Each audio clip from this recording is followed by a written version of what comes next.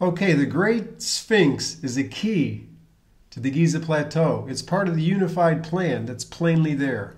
Okay, so let's circle these giants with touching the corners of the Menkaura satellite, Khufu's northeast corner, and his satellite. It goes right through the center of the Sphinx, showing that the Sphinx is part of this plan.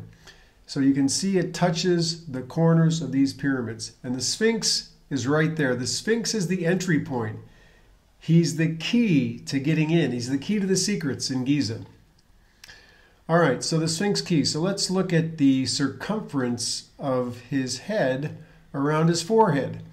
And when we do that, we're told that that's 103 feet, about 103 feet. Okay, so let's take that 103 feet, the forehead, and it's 60 royal cubits.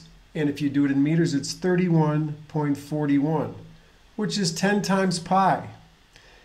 And another interesting thing about the diameter formed from a circumference of that size is that it's an even number in royal cubits, about 19 royal cubits. It's an even number in meters, 10 royal meters. That doesn't often happen. Another interesting key there. Okay, the length of the Sphinx.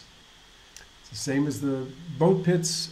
The distance between the boat pits on the Great Pyramid, it's 73.3 meters.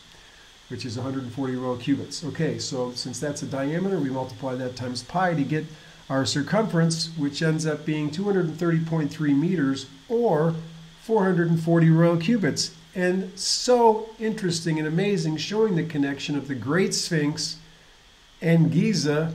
That is the length of the side of the Great Pyramid, 440 royal cubits. So the Sphinx is channeling the Great Pyramid. So we're being called to transformation. A line or a diameter is turned into a circle, symbolizing eternity through the transformative power of pi. The Sphinx is the key.